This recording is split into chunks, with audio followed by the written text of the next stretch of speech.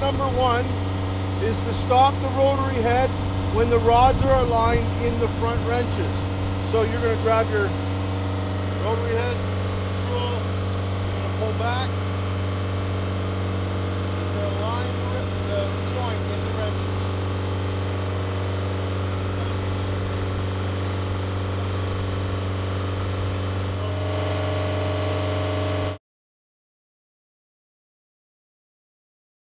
Clamp the rod with the front clamp.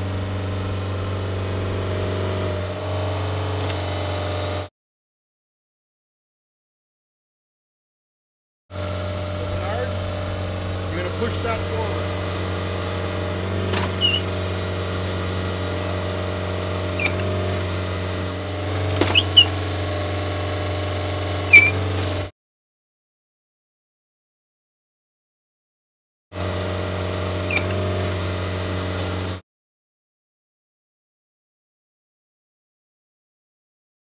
Number 5 is ensure that the rod grippers are open, the rod lifters are up, and the shuttle is empty.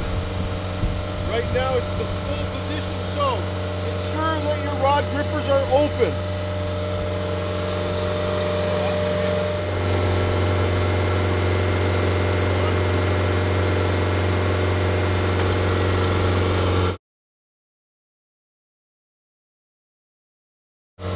Extend your shuttle arm down to the spindle all the way.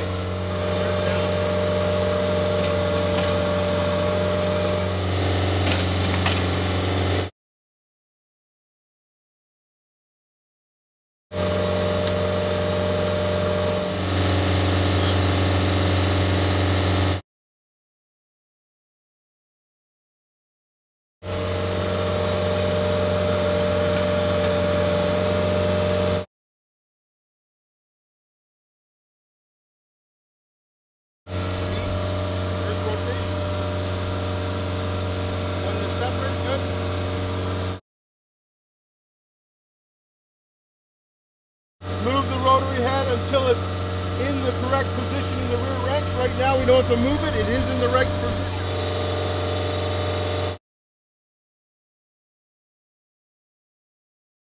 You're going to engage the rear wrench and hold it in place. Let's go with it.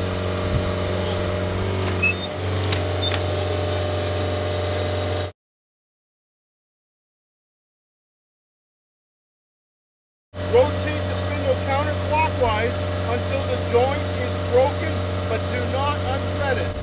Counterclockwise until you hear it break. Right there. Hear that sound? That's what we're looking for. Next, you can disengage your rear wrench, Bernard. Wonderful.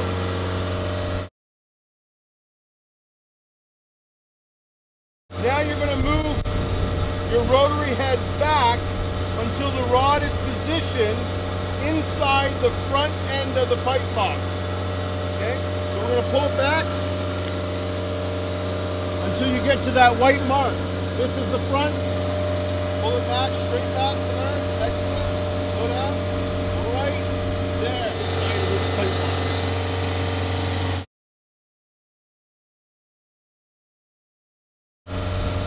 Now you're going to rotate your spindle counterclockwise until the rear joint is fully unthreaded.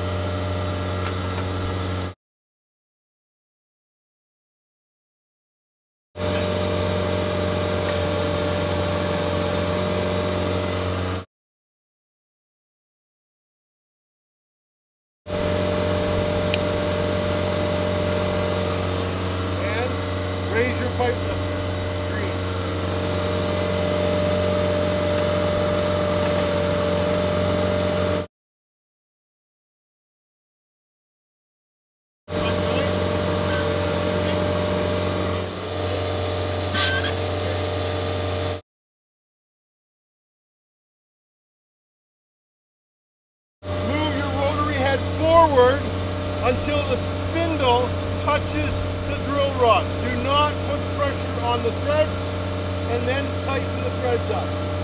Push forward, Bernard.